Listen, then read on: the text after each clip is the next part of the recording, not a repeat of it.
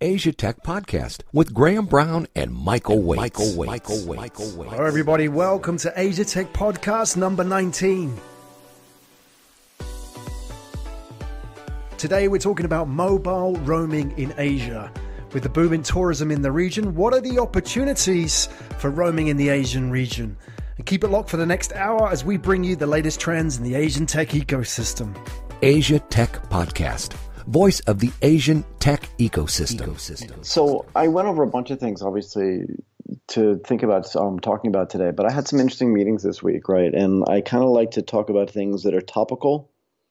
And I've spent a lot of time talking in the past couple of weeks, actually, about telecoms and mobility, right? So what does that really mean? Well, there's a massive amount of people, if you just break it down just to Southeast Asia, who are coming in to the region every year.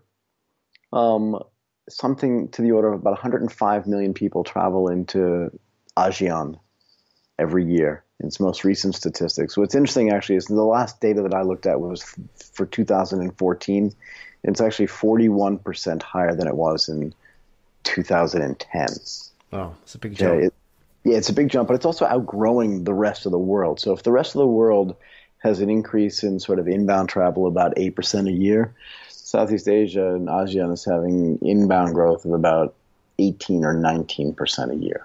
So it's not going down, and according to statistics, it looks like it's going to accelerate to about 130 million people a year or more. I think it's 180 million people a year, which probably makes more sense by 2025 or 2030. So you're going to continue to see people come into the region, whether it's business people, tourists, people coming home to visit their families, whoever it is, but they're all coming into the region. So if I look at it and I think about it, I wonder, what are the biggest issues that are facing these people when they get off a plane? Right? So from your perspective, you travel a lot, right?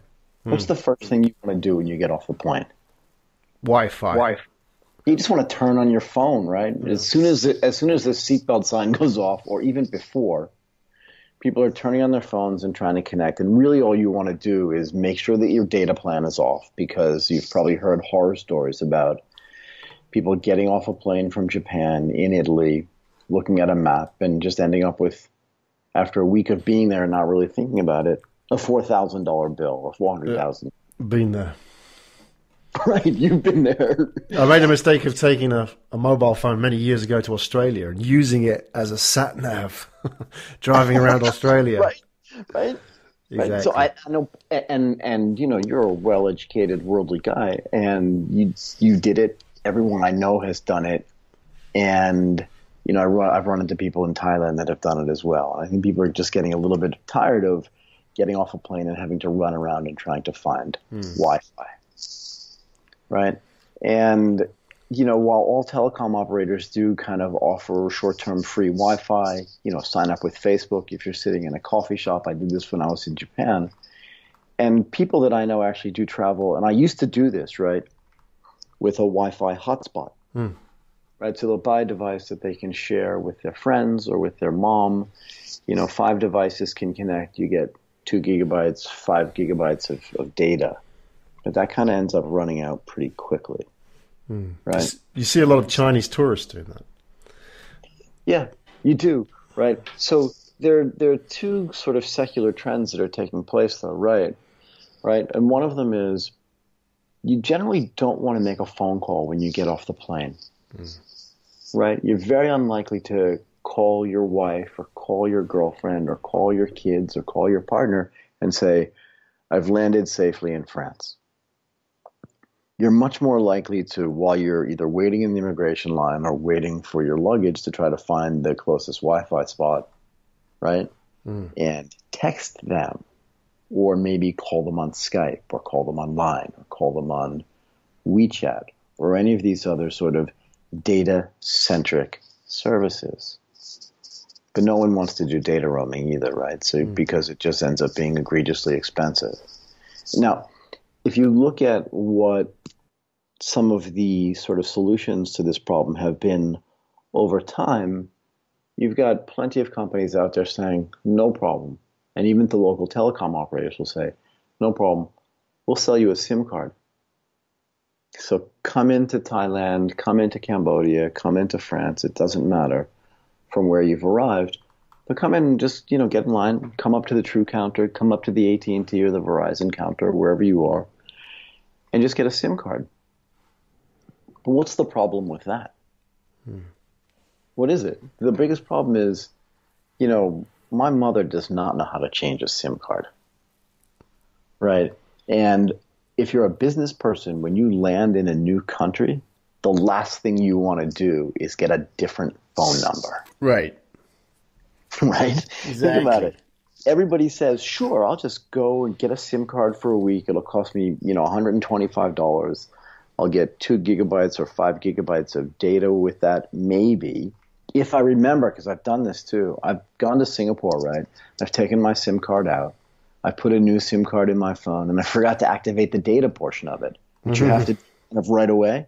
And now all I have is a phone number that nobody knows. And I said, well, that was good. Data access, right? And again, it's just like you using your phone as a sat navi. It's me. I should be able to figure this out, considering my background. But the directions were so unclear at the time. This was a few years ago, right? So I actually had to go back into 7-Eleven, which is where I bought the SIM card, right, and just go do it all over again. It was a little bit annoying. But again, it's an old world solution, right? Nobody wants to make a phone call. And then there's this whole concept of, if you go onto like the Wikipedia pages to look for how to do this, there are plenty of ways to do it. They tell you how to find Wi-Fi spots, right? Again, go into a Starbucks, go into any coffee shop and do that. But then you're restricted in movement as well. And in some cases, you have to wait until you get to your hotel. But even in some hotels these days, still they'll charge you $15 a day just for Wi-Fi access. Exactly. It just feels wrong. Yeah. Right? And it's never reliable as well. That's the thing. Is any kind of shared Wi-Fi is always pretty weak for what you want to use it for. I mean, I know it's designed for the people who want to check 1 or 2 emails, but that's kind of not us, right? No, and that's not the other 105 million people that are traveling into ASEAN every year either. Let's just say a third of them are business people. They need to have connectivity, right? And what do you think it costs? In the old days, right, used to be given a BlackBerry. BlackBerry ran their own network too, but they still had their own roaming charges. I was always afraid to ask kind of my IT people, what did it actually cost for me to carry that BlackBerry around? Because, now people have iPhones, but still someone's paying for the data access and someone's paying for the voice access as well. But here's the thing. Like you said, over the weekend, I was in a hotel, okay, and not in a small, silly little town. I was in like a big industrial town in Thailand. I was in Rayong, right? And every time I kind of stepped away from my laptop and shut the cover so I could go get some coffee or do whatever. When I opened it up, I had to log in again. Yeah. Right. So, and I'm in my home country. This could not be more of a pain in the butt to do. Right. And people have come up with kind of technical solutions and technical packages. Right. So they have these services where, you land in Dubai, let's say, and somebody there meets you again with a SIM card, with some foreign exchange. And I don't know, maybe they give it to your limo driver and that person takes you to your hotel. And then you're kind of on your own, right? Because you don't even know who to call for service for any of those things, right? And then I was actually doing some research, and there are also some services that say, no problems, this is really easy. Take a kind of mini or a super micro nano chip, almost like a piece of tape. Take out your SIM card and attach it to your SIM card. But again, a normal person's not going to want to do that every time they get off a plane. Right? They're just not going to want to do it, right? So if you travel today from Boston to San Francisco, you can get off the plane, turn on your Verizon package, your AT&T package, or whatever it is, and probably in Europe do the same thing, and everything kind of works the way it is. But if you look at the reverse, right? You're a businessman from New York or a businesswoman from San Francisco, and you get off a plane in Thailand. Okay, Thailand has 3 big carriers, 2 small carriers on the mobile side. When you get off, you'll default to AIS, to DTAC, or maybe to True, right? But if you're not going to switch your SIM card and you're not going to attach a piece of tape to your SIM card, you're not going to run around trying to find a Wi-Fi hotspot, right? What are you going to do? Right? So what would, in your ideal world, what would be the best way to solve this? Well, theoretically, there would be no data roaming charges, right? Right. But that ain't going to happen because there's so much money tied up in that, right? But there is, though, right? But it's multifaceted, right? First is you only make a phone call, literally under the most extreme circumstances, right? Like your luggage is lost, or your son or daughter just scored a goal or something, and your wife or your girlfriend wants to call you. Maybe you'll pick up the phone, but you'll always say, "Let me get to a hotspot, and I'll call you back." Yeah. Right, and you're right. There's so a friend of mine, actually from Thailand, went to Europe in April, met his mom coming from the United States, and I was just asking, so what did you guys do for data? And he said to me, well, I just used my mother's phone as a hotspot. And I said, okay, great. What did she do, though? Because the charges must have been egregious. And he said, well, she signed up for a package before she left. It was about $125 or $150. It was $15 a day, I believe. Right? So they were there for 7 days. That's 70. Yeah, it's $105, $115 for the week, depending on how much data that they use. But that was predicated on the fact that he was always with his mother. Right. Right? Because he didn't get a package from True. He was coming from Thailand. Right? So what would you have to do to solve this problem? Okay. Well, first of all, you'd need to have the operators either get together and say, because you really have to know network architecture to understand why it's so expensive. Right? So if you think about how the network architecture works, you get off a plane from the United States, you're in Thailand. You connect to the Thai network, but the Thai network can't give you access to anything until it goes back to your home network and verifies that you are who you say you are, because they have no way to bill you, right? And then that comes back and then logs into a data server here in Thailand. And that's true for every country that you travel to. And that's where all the expense comes from. It's just really expensive to do. So how do you solve that problem? Well, in the end, what's going to happen, I think, is that, and I actually ran into somebody who's trying to do this, and that's why I thought about this over the last week or so. The real point is that a lot of these telephone operators and telecom operators are not nearly as innovative as they look. What are they good at? Well, they're good at setting up billing systems. They're good at operating a network, right? So they go out and they order kind of off-the-shelf components from Siemens and from Alcatel or whoever makes all these big, cell towers and cell boxes and all these things that set up the network. But once they have it, they're really just good at operating it, marketing it, and getting people to use it. But they're not really great at innovating around it. Right? So theoretically, if you go into a data center for a typical telecoms company, you could have multiple third-party boxes sitting in there. I find this actually really interesting. What does that mean? Well, your bank probably co-locates a server inside of the telecoms operator because some of the billing that's going to happen is going to go through the telecoms, right? And if you're an airline and you have a mobile service, you probably have a server that's sitting inside there. So they're very used to this concept of having servers sit inside their data rooms. Right. Right? So, and if you look at their business models, right, people have been talking about this for a long time now, but as we said when we first started talking, very few people use their phone to make calls anymore. And that's whether you're local or international, right? I mean, I can't remember the last time I consistently called somebody without actually texting them first or, voicing them first over some kind of IP, right? So they're losing all of the revenue that comes from that. And because people are going to Wi-Fi hotspots, right, as opposed to using the data network, particularly when they're traveling. And again, 105 million people is a lot of people coming into a region that aren't using the data network, right? Because they're not paying for it. They're just going to a Wi-Fi hotspot. logging into Facebook and giving Facebook all of the sort of information and data over what would be then a non-secure connection to the internet. Just think about how easy it is to sniff all that data. And in the current context, of global hacking, you saw what happened. Yep. Right? This week, yeah, exactly. I mean, this is the time we live in, right? Yeah, it's really interesting where it's just okay to go out and steal stuff from people.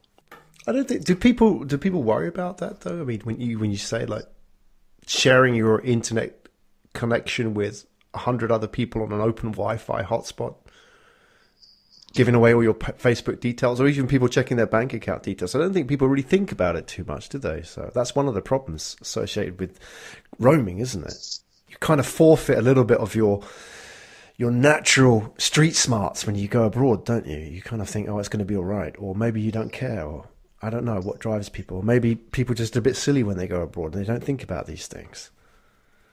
Yeah, I think you're right. I mean, I'm completely paranoid when it comes to data. So, if I'm sitting in a Starbucks, I may use the connection in there. But even when I'm typing in my password, I'm looking over my shoulder to see if somebody's doing it. And I know this is really silly and very paranoid, but I try to position myself in a place that's like far enough from a camera, which I know is stupid because the cameras are probably good enough to see like an ant from the moon. You know what I mean? So like me moving away from a camera is probably not going to do me too much good. But the point is that, you're still going on to a non-secure connection. Right. But think about this. Let's just say you go to the telecoms provider, right? And you say, okay, here's what I'm going to do. I'm going to market a service that allows people for $15 a week to log into my box. So I'll write all the tech for it, right? I'll use your billing system, but I'll do all the verification. I'll do all the things that are associated with it. And then every new person who comes in automatically, right? So with very little friction, create a frictionless system that allows travelers, whether it's business travelers or tourists or just kind of one-day people transiting, to come into the country and to connect to the network of their service for $15 a week. No change in SIM card, so you get to keep your same phone number. So in an emergency, your office, your spouse, your partner, your children can call you without thinking about it. And everything just works as soon as you get off the plane. You would do that, yeah? So you are connecting to when you're landing in Thailand, you're going to connect to the data box, which is going to say, right, okay, this guy's with us. He's a subscriber on our service. And then it would reroute through the network operator, right? So that would sit between you and the operator. Right, so I go into the operator and I say, look, I'm going to build some very fault-tolerant technology that's going to use your billing services and other things that you have, but I'm going to run a verification server that says data only, because no one's going to use a phone, no one's going to make a phone call, right? Or very few people are going to make phone calls. They're going to use Skype, they're going to use Line, they're going to use WhatsApp, or even Facebook to be able to do this, and they want to have all their kind of data packages that they normally have, right? Just data. So not voice. You see a lot of companies now saying, sure, like we run the telecoms company in Laos, and we also own a bit of a company in Cambodia and a little bit of one in Thailand, and we're going to allow you to keep your same package as long as you're sitting on one of our networks, right, one of our affiliated networks, and you can make all the regular phone calls you possibly can. But those services don't generally cover data because those are the hard yards. And because most people aren't using phone calls anyway, in my mind, it makes it look like it's a great service. But in the end, no one's really going to use it. Yeah. Right? I mean, in a lot of your hotels and service providers and even Uber, you can just do over the net as opposed to having to communicate with people over a real phone line. So data is the real key here. Right? And because your telecoms operators feel like we're losing all our voice data anyway, we'll give away the voice for free, which is kind of where it is anyway, right? Like when you sign up for a package, I don't know what it's like in Japan anymore. When you sign up for a phone package in Thailand, you're really just paying for data. Exactly. All the minutes are a bonus, aren't they?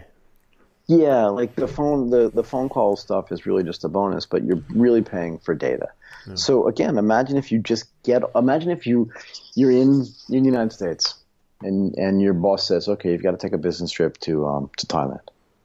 And you're like, oh God, what am I going to do for data when I get there? First of all, you don't know anything about Thailand, right? Same thing for Japan, right? You're coming from London, you're flying to Japan, you have no idea. You've never been to Japan, you're afraid of asking people things. You don't want to go to the counter because you're concerned they don't speak English. And imagine this. Let's say you land at a late hour. This has happened to me. You arrive in Tokyo, you arrive in Thailand, it's 1 o'clock in the morning.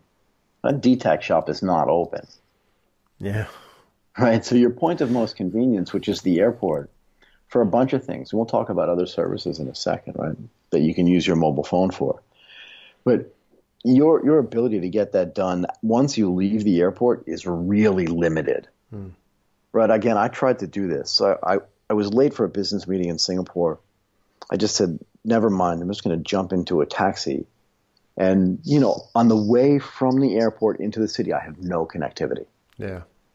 Right? I can't text somebody. I can't do anything. I can't tell anybody back in my home country that I landed safely, even though they know I did, because they would have read about it, right? But still, it's just frustrating. And so it happens a lot here in Japan when people come, especially when people come from Europe and America. They come to Japan and they just assume that they're going to get Wi-Fi, free Wi-Fi. Right. They're just used to it, right? So they come to Japan. The first thing that people will say to you, tourists, are, I can't get free Wi-Fi. So they really struggle. And, unless you're going to find a Starbucks, I mean, you'll find a Starbucks eventually, but even then it's probably not good enough, right? Right. In Japan, correct me if I'm wrong, part of the issue in Japan was that the commercial code, which changed, I believe, in the last year or so, actually required the operators, whether they wanted to or not, to charge you for Wi-Fi. Yeah. They there had were some to charge issues, you. right? Right. I forget exactly what it was. I believe that that's mostly been resolved. And a widespread, a lot of data packages which are well established, going back 10 years. So everybody had data. So, and only recently have people got used to foreigners coming to Japan and demanding data packages or Wi-Fi, right? Right. Up until that point, not many people went to Japan as tourists, and the locals all had data packages, so there was no demand for it, right? No, didn't matter. You could go into it didn't matter. You'd sit in a Starbucks, you'd just use your own package. Yeah. And actually, I want to say back in the day, but this is only like 6 or 7 years ago, I actually carried a pocket Wi-Fi in Tokyo when I lived in Tokyo. And I'm struggling to remember why I would have done that. I think it was because, no, I know why, actually. I know why. And the reason why was because when the data services first came out, tethering was not available. Right. It was technically possible. Still in some, still some operators will block it by default, right? Right.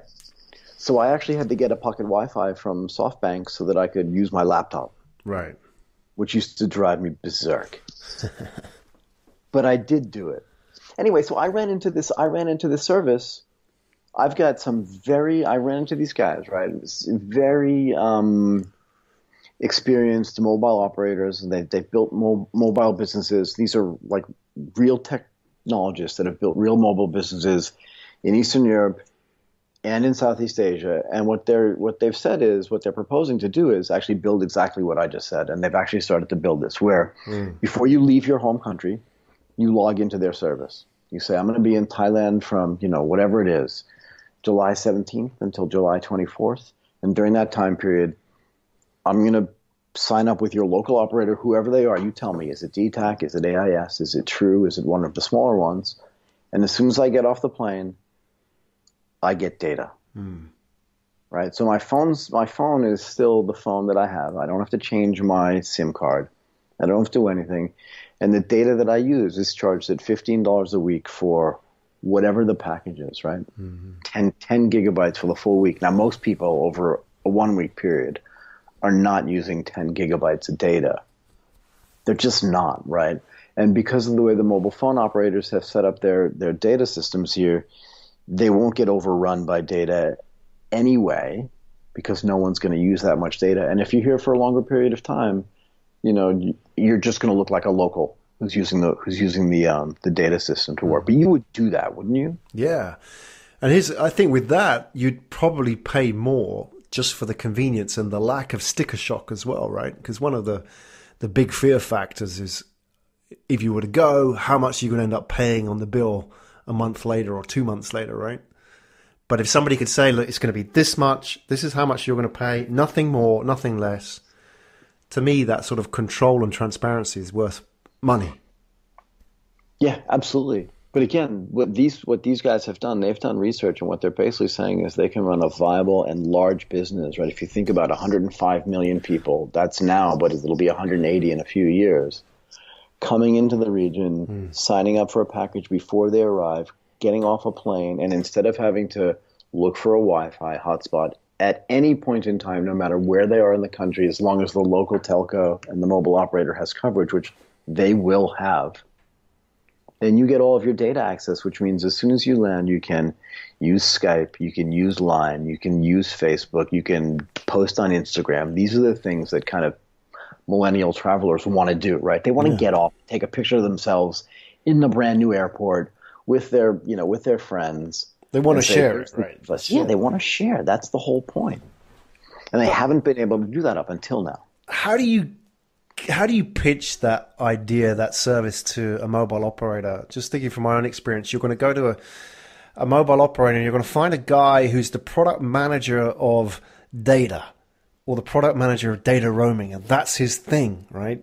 And I wondered, when you go and approach somebody like that, is he seeing this service as something that's taking revenues away from his product line? Or was he just going to look at it like he would an MVNO and said, right, okay, if we can gear our business this way, we can outsource this much, we'll lose a bit of money, but we don't have to bother about marketing this stuff, right? So we can just kind of section off this part of our data traffic, sell that off to these guys, fine. It's all money in the bank. How do they react to that?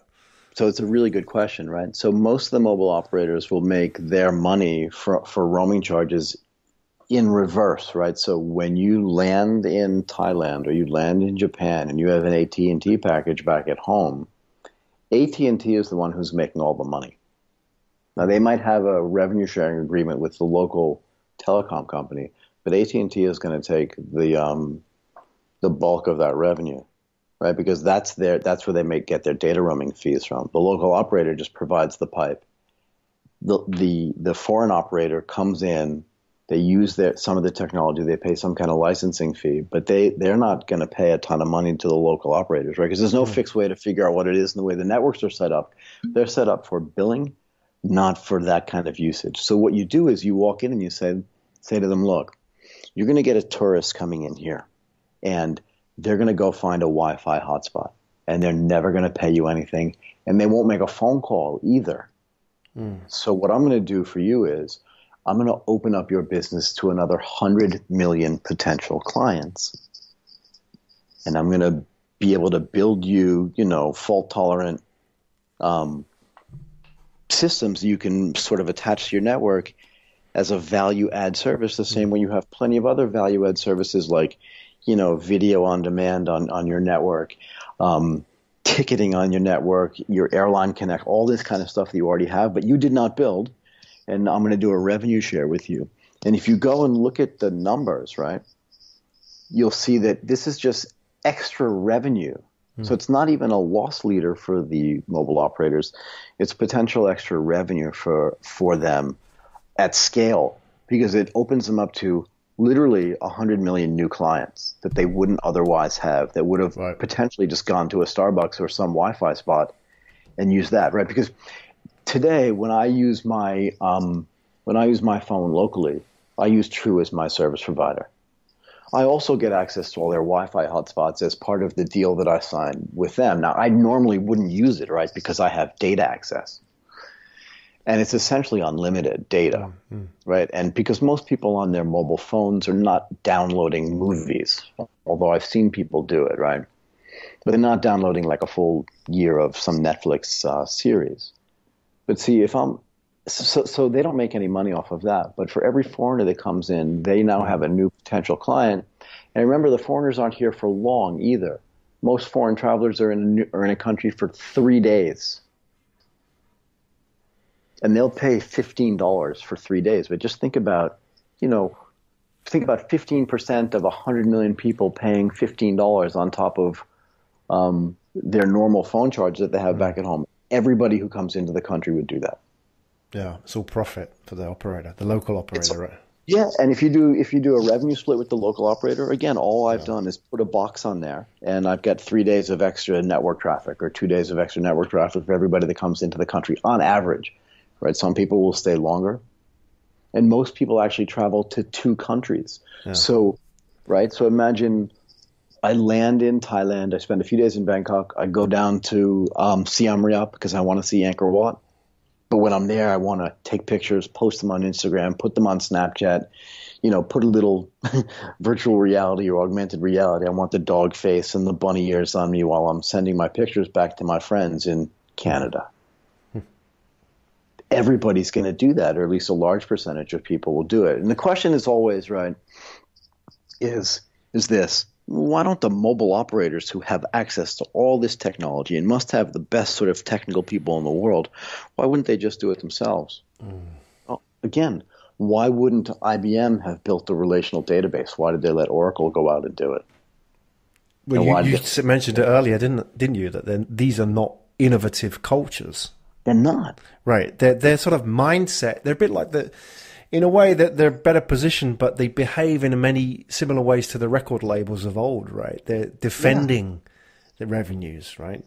They have a cash cow, which they don't want to change. I mean, they've only been forced to get into data because, their voice revenues were going down and SMS was running out, right? So these are not by default innovative organizations. So Right, and nor are they filled with a bunch of technologists. Remember, we talked earlier about the fact that they're buying off-the-shelf components from, mobile equipment manufacturers, and they're just operating that system. So someone comes in, trains them up, and these are just like big marketing and operations companies. Yeah, utilities, right? Essentially, they do 3 things, right? They market to you and tell you that they're better than some other operator. They set up a billing system so that they can bill you themselves, and they can also attach value-add services, or what they consider value-add services.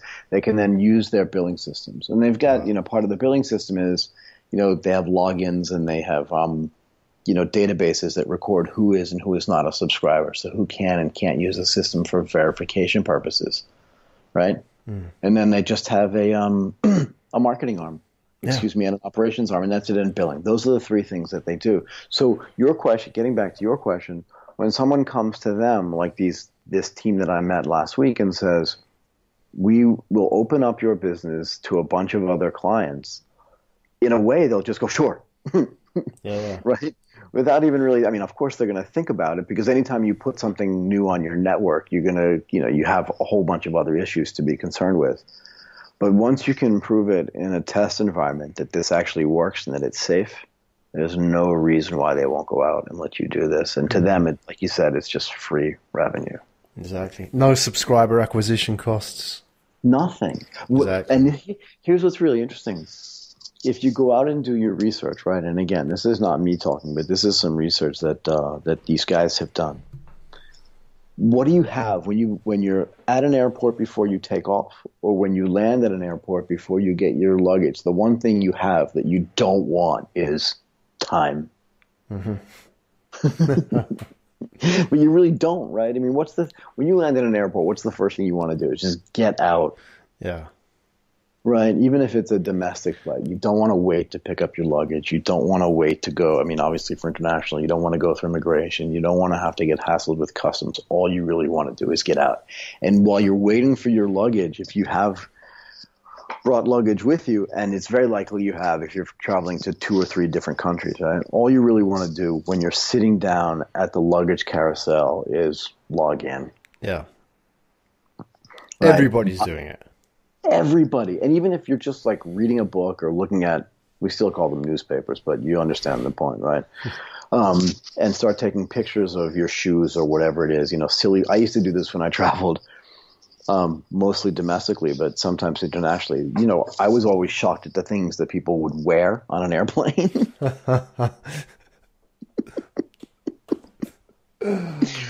Not like one of those Walmart blogs, what people wear at Walmart. Yeah, it was kind of like that. I forget what I called it. I had a Medium, or was it Medium, or what was that other thing? Tumblr. I had a Tumblr page that was just like funny stuff you see in an airport. Did your mother really let you leave the house dressed like that kind of thing? And I saw some of the most amazing things, but that's really what people want to do, right? Is they want to use their mobile phone system to take pictures, share stuff, whether it's to be funny or just to prove to people that they're safe. Yeah. Anyway, so I spent a lot of time now talking to these guys. I think this is a killer idea. Okay. And this is unlike, I look at this from multiple perspectives, right? But one of the reasons is that I see a lot of startups. I'd say every week I see 10 to 15 new businesses, right? Which is relatively straightforward for most people that do what I do. And, this is a different type of business than most of the stuff that I see, because most of the stuff that I see is all software based, but this is hardware based as well. Right. So it seems a relatively straightforward idea. Why hasn't it been done already? Well, what have these guys got? Well, first of all, these guys have got at least 15 years each of mobile telecoms development. So they've started telecoms companies and helped helped the operators build out the technology. Just like we said before, a normal, like the guy who runs True, which is, obviously owned by CP, they don't know anything about telecoms, but they do know that they should own a mobile operator. So they hire a bunch of people with technical skills, which is what this team has, and some marketing skills as well. And they say, build me a mobile operator. And they've done this 2 or 3 times, which is really interesting, actually, when you think about it. And I sit down. This is one of the greatest things about what I get to do, right? And I think you kind of do a similar thing in Japan, is you meet these people, and you'd never know like the ins and outs or the intricacies of like how a mobile phone system works. But now I kind of know a little bit. It's just fascinating what these people know. It's like I always used to say, you stand on a train platform in Japan, and every now and then you'll see like a young kid's pick a fight with like an older man who bumped into him. And you just watch this and you'd be like, you know what? You don't know if that older guy has been practicing karate for the past 35 years. Like, you just don't know. Yeah. And you'd see it. And these kids would just get beaten up sometimes, quickly. It wasn't like a long fight, but it was a very quick kind of surgical strike where they'd give some older guy some flack, and the guy would be like, yeah, sure, right. Boom. And they'd knock the kid down. The kid wouldn't know what hit him. Because you can't tell what people know just by looking at them. And it's kind of the same. I know it's kind of long-winded, but it's kind of the same thing with these guys that know telecoms. You would see these guys walking down the street and wouldn't know you started a mobile telecom company in Eastern Europe. Like, you just wouldn't know it, and yet they have. And when they sit down and explain to you, like, it's really non-trivial, right? So the question is, why hasn't somebody done this already? Again, it's a multi-layered answer. One is most people don't have the embedded knowledge to be able to do it, right? But 2 is most people up until now, we're hitting an inflection point, right? Haven't traveled to a place where somebody else wasn't paying for their data, right? And the more prevalent that the tech gets, the smaller it gets, and the more mobile everybody gets, the more likely you're going to have a company. Think about it. Let's say you're at Goldman Sachs and you send one executive every year for 2 weeks to Hong Kong, right, for meetings and to meet clients. That trip alone could cost like $10,000, $20,000, $30,000, and $5,000 to $10,000 of that could just be data and telecoms. Yeah, it's expensive. So then if you take a company that has 30,000 people in it, if 10,000 of them are traveling a year, how much money could they save? If instead of having a $2,000 bill for that 2 weeks, they have a $30 bill. So imagine from a B2B perspective, you build this network out and then you go to Goldman or Merrill. I'm just thinking about it from a finance standpoint, right? Because that's what I'm most familiar with, but it can be advertising or automotive manufacturing or air conditioning.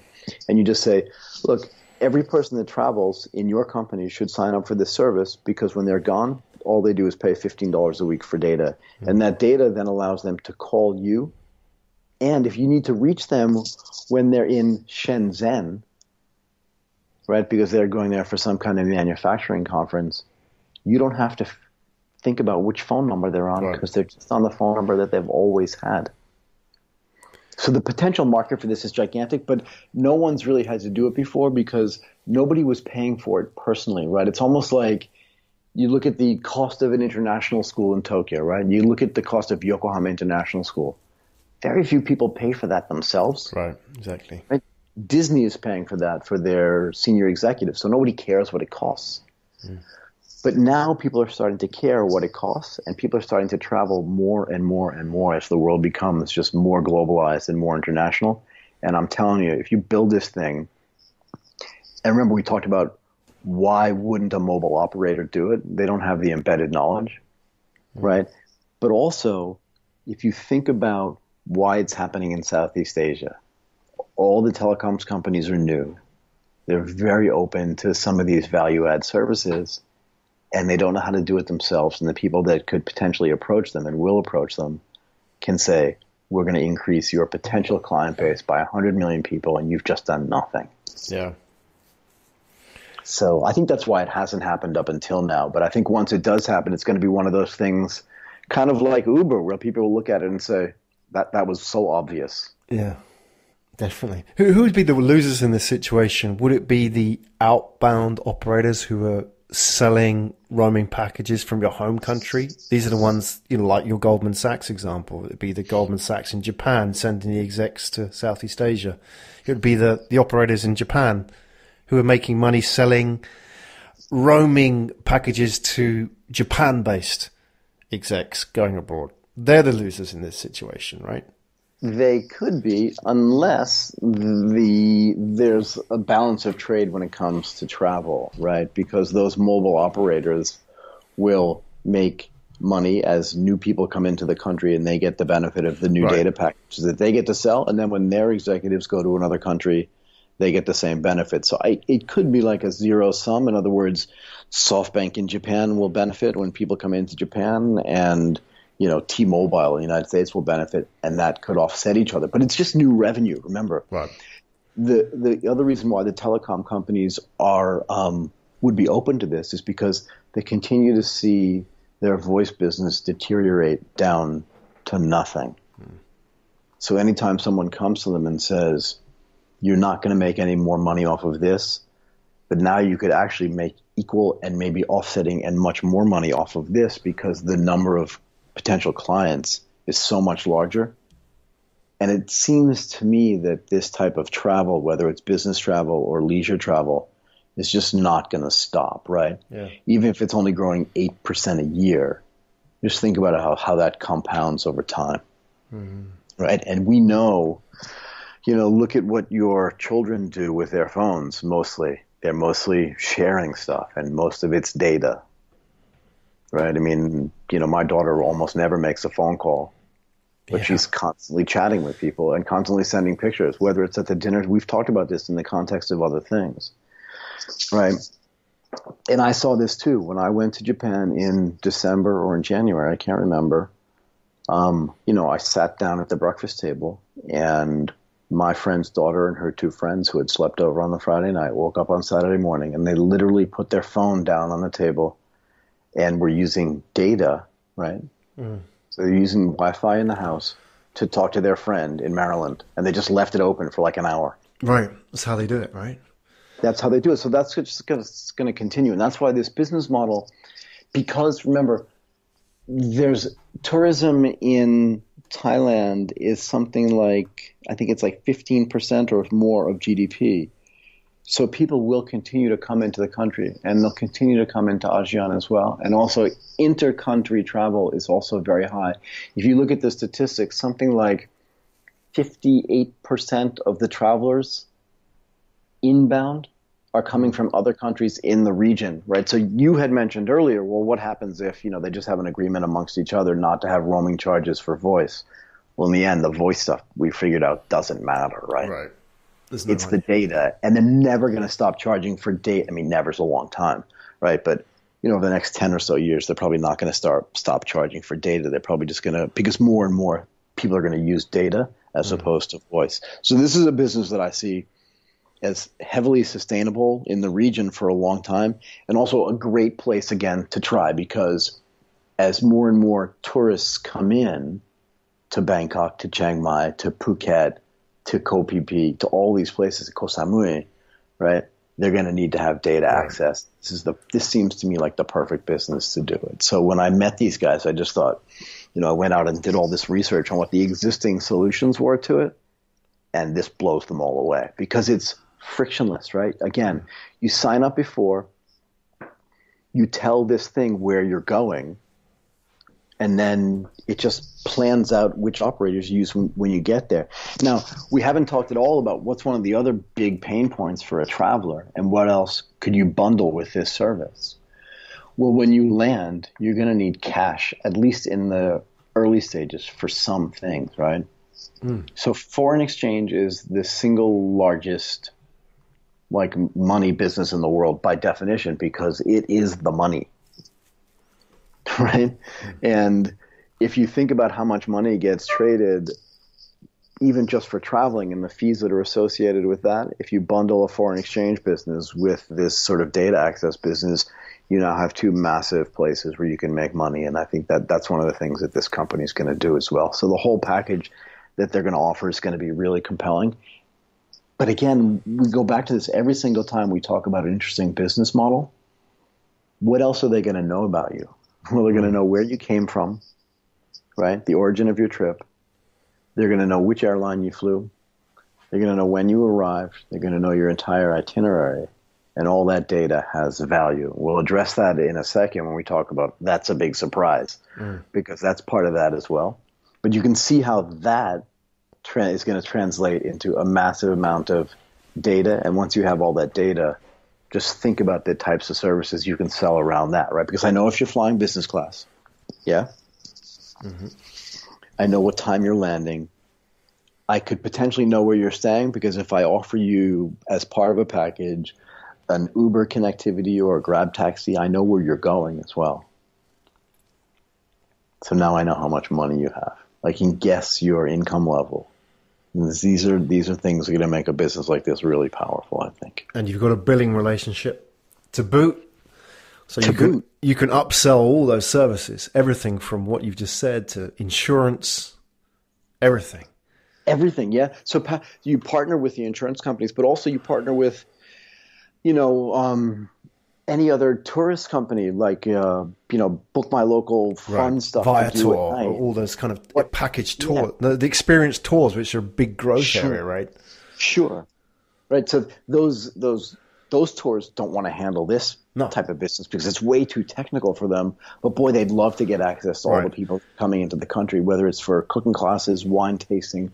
And they're all outsourced anyway, right? I mean, they don't run the tours themselves. They outsource them to local people, so they're just a broker. So if you could then stick their people in front of your people, everyone's a winner, right? Yeah. So this is just a marketplace, right? These experience the local thing businesses are just marketplaces. Like you said, they're not running their own tours. They're just connecting you to the tours and curating, hopefully, so you can find the best ones. Anyway, this is, normally I guess people would listen to me talk and say that business is horrible, but this is a business that I absolutely love. And the more I think about it, the more I like it.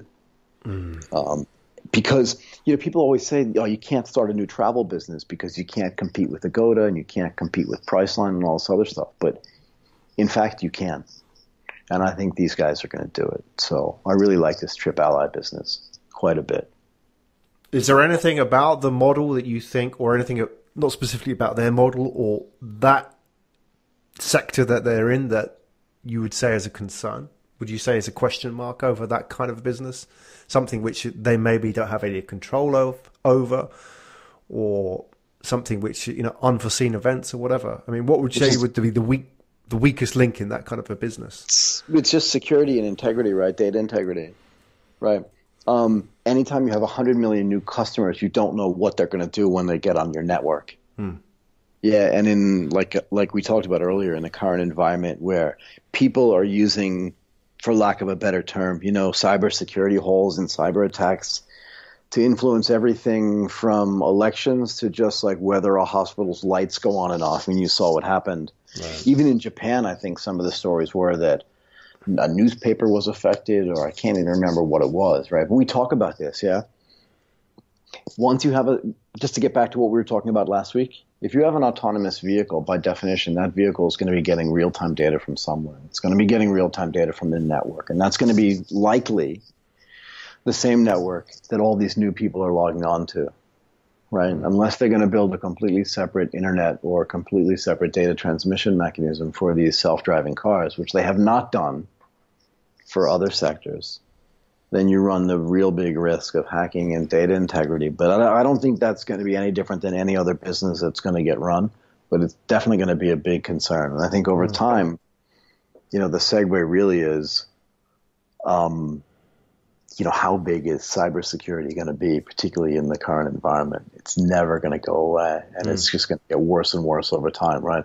In the old days, you would say you don't want to have nuclear proliferation. But in a way, think about what happened this week. The President of the United States of America let into the Oval Office. Okay, first of all, he took out the local press, so nobody else could record what's going on. Yeah. He had foreign press in there. But this is just the silliness. And I don't want to talk about politics necessarily, but just from a data integrity standpoint and security standpoint, right? Why it's so important. The foreign press was in there, right? And the foreign minister from another country who's essentially a spy. True for every country, right? This is not just Russia. It's like the foreign minister, the ambassador of every country in another country is always some kind of spy mechanism, right? And I can't remember what the other guy does, but both of them are spies. They're just sitting in the Oval Office chit-chatting. I mean, they could literally drop like a listening device anywhere. And again, that's connected to the internet. And once you have that type of stuff, you've got data integrity and data security problems. And I think that's the biggest risk, but that's the biggest risk for everyone. Right. But they didn't need to, right? Because the president was happy to give it all away anyway, right? Yeah, well, that's the point. Please. They don't need to bug the place. He's happy to show you what he knows. Yes, but look, I just got out of the shower and I'm naked, but I don't really care if you just come into my room and watch me get dressed. I know, it's complete silliness. There we go. Anyway, so I like that. I think this whole concept of mobile operators and mobility as it relates to building new businesses around data as opposed to voice, we're going to start to see happen a lot more. As always, I think a lot of this stuff is going to happen in Asia first because there's a bigger need for it here.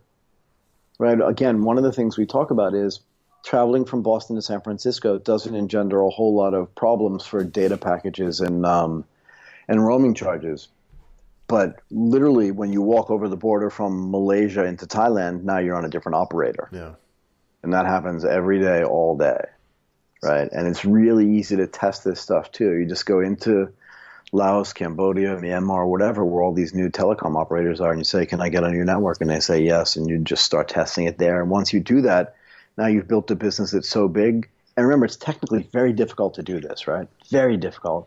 And once you've done it, then you go to the United States and go to Europe and say, we can do the same thing for you because you've got inbound travelers, your voice business is dying, and we can give you hundreds of millions of new customers. And I think everybody's going to want to do that. So I think that's a great idea. And it's going to happen here first. What was the name of the business again, Michael? TripAlly. TripAlly. I think it's .world, if I remember correctly. Yeah, TripAlly.world. These guys are good, really. And I think they're going to build a really big business. Awesome. I like it. Anything that deals with pain points, which unnecessary pain points in the system, in the delivery of a service. Anything that deals with infrastructure, especially telecoms, is something that always interests me. Yeah, agreed. It's not necessarily the sexiest technology out there, but it just works and it does. I think it's the area that people tend to overlook because they always chase the shiny objects, right? But actually, there's so much to be made out of delivering good service. Yep. Absolutely. And that's why I love these guys. And this is why they'll walk into the offices of most, advisors or most venture capitalists and they'll say, I don't get it. Like, I can't tell people I'm working on this because it's not going to, no one at the dinner table or at my dinner party is going to think I'm really cool if I'm building this. Right. And I can't really explain it to them because I don't understand how a mobile operator works. And no one's ever going to let you do this because why wouldn't Google just build it type of thing. And in the reality is if you just listen to them talk, which I've done over the past few weeks, you just sit there and think, oh my God, this is just a massive opportunity. Nobody's doing it for that reason because it's not sexy. And if they can accomplish what they say they can, it's going to be huge. Anyway. TripAlly. Yeah, I like it. Watch this space. Yeah, exactly. Watch it. Anyway, so we like to talk. We like to talk at the end of every episode about Surprise. something. Yeah, what's the big surprise? What's the big surprise? At least once a week, if not 15 times a week in the news in Southeast Asia, you see a company that gets funded, and you see people doubling down on funding. And, this is a business that feels to me like it really shouldn't. And we talked about it in the context of food delivery and supermarket delivery. But I want to talk about it. Maybe the surprise is a little bit different this time if you think about it a little bit more deeply, right? So they're going to do a laundry service. They're doing a laundry service. And this is a business that was started in Indonesia. I can't pronounce it, so I'm not even going to try. Ali Hasa or Ali Jasa? Yeah, I think it's probably Hasa. Right. But yeah, Ali Hasa. Ali Hasa. You're probably better at that than I am. But they originally started with, they wanted to kind of be like a multi-service provider for everybody's home. I think there are issues with that in Southeast Asia because getting service, the cost of human capital is so low. And there's not a lot of friction in it anyway. But what they're trying to do is they're saying, you have laundry, you fill a bag, we'll charge you basically $3.75. Let's just round it to $4 a bag, and whatever you can stuff in there will clean.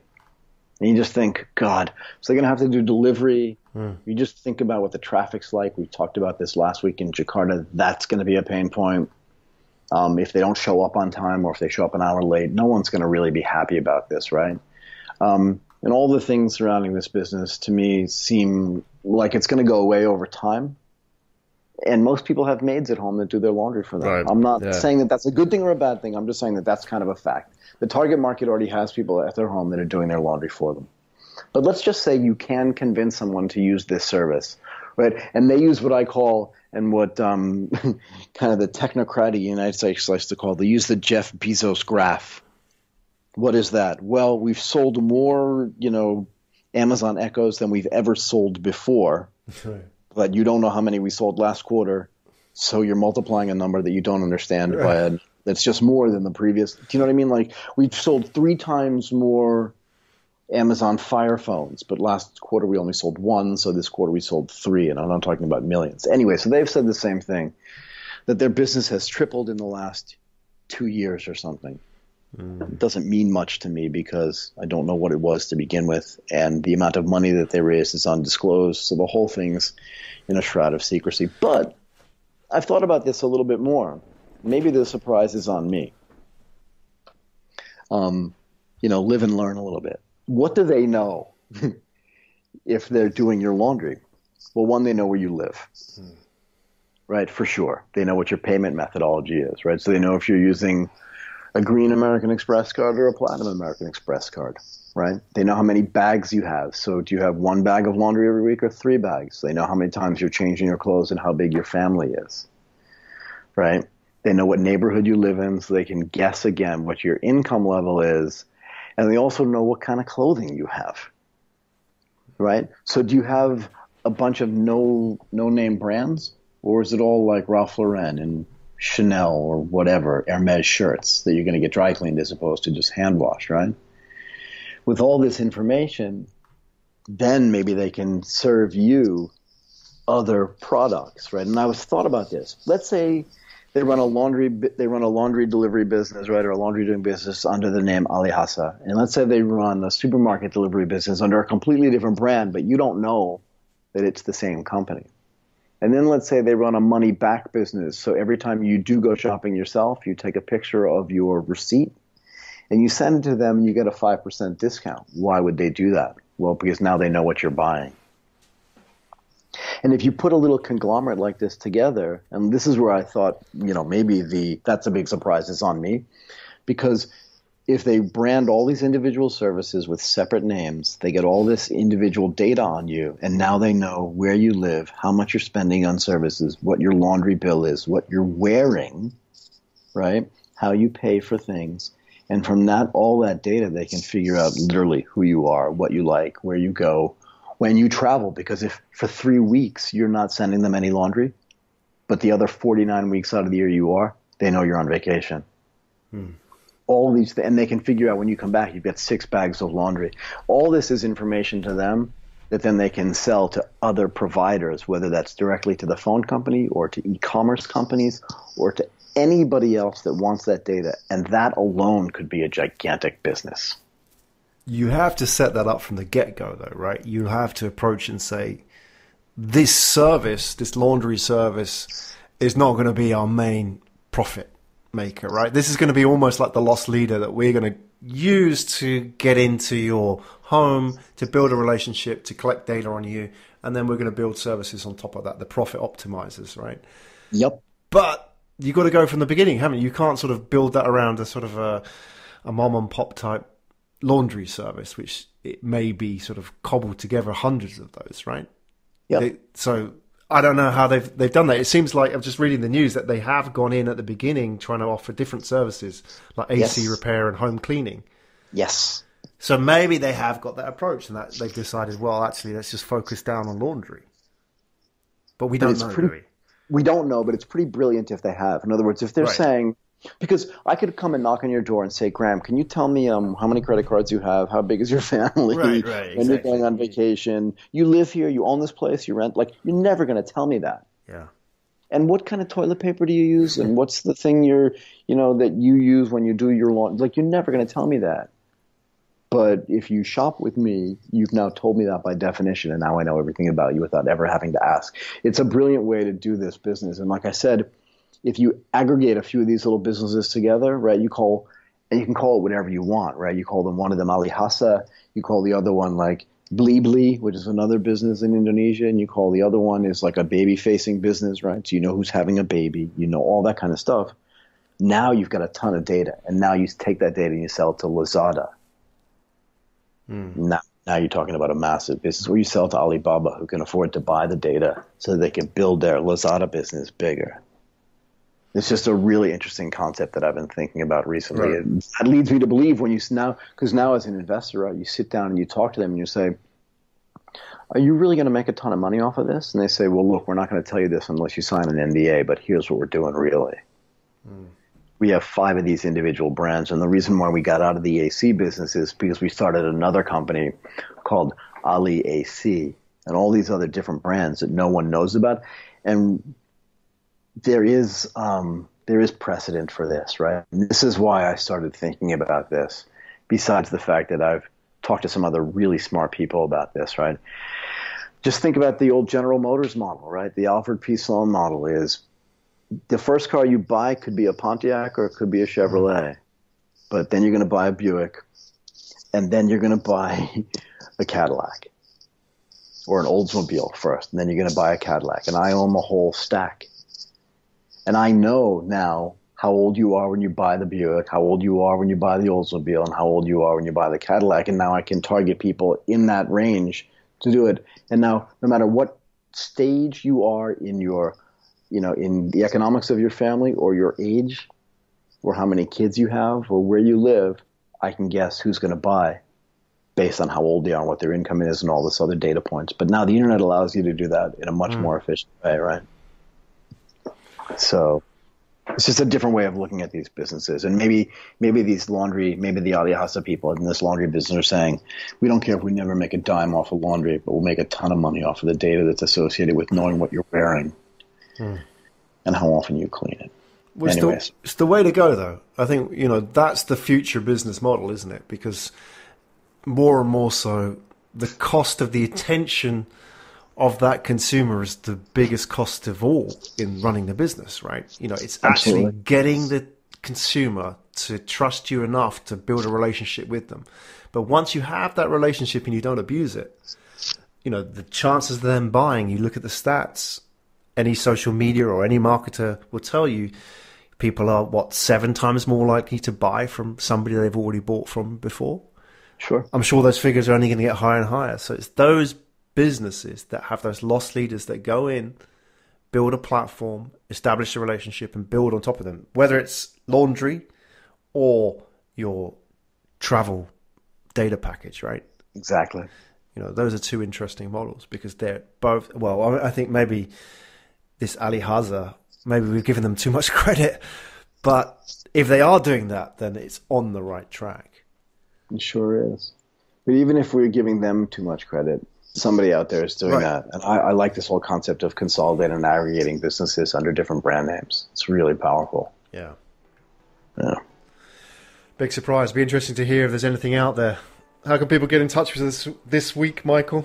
Well, they can tweet to me directly at Michael Waits. Anything they post on Twitter, they can do hashtag Asia Tech Podcast. They can follow us on YouTube. They can come to our website, asiatechpodcast.com, and they can subscribe there as well.